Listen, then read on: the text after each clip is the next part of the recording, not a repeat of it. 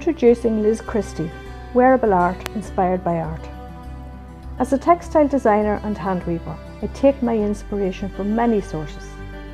My favourite muse is the Impressionist paintings of Claude Monet. Because of his use of colour, questioning mind and way of seeing, I have long felt drawn to his work. Having bought my first batch of hand weaving yarn, after a good few years away from my craft, I knew I had to find my inspiration to stimulate my creativity.